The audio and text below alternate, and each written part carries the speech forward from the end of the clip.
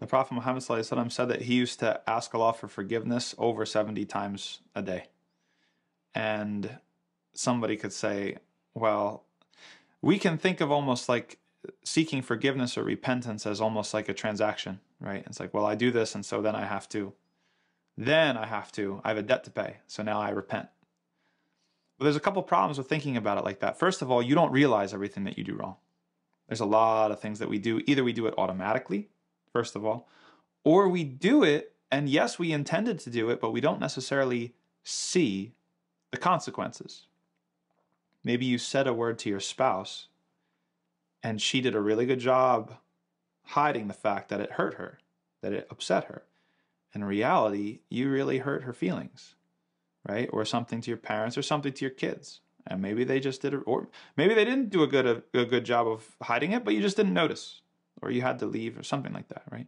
Every single one of us, we have sins that we're aware of and we have sins that we're not aware of.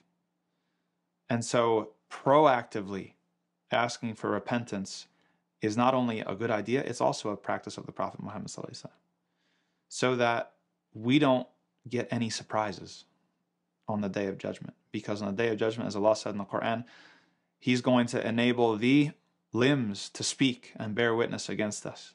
And our skin and even the earth is going to bear witness and inform us as to everything that we did. We're going to see every single thing. And so imagine you've got all these things that you didn't even realize. And they've been piling up, piling up, piling up. And you didn't take the time to repent other than for the things that you remembered. That's scary. You might have a lot to pay for when it comes down to it.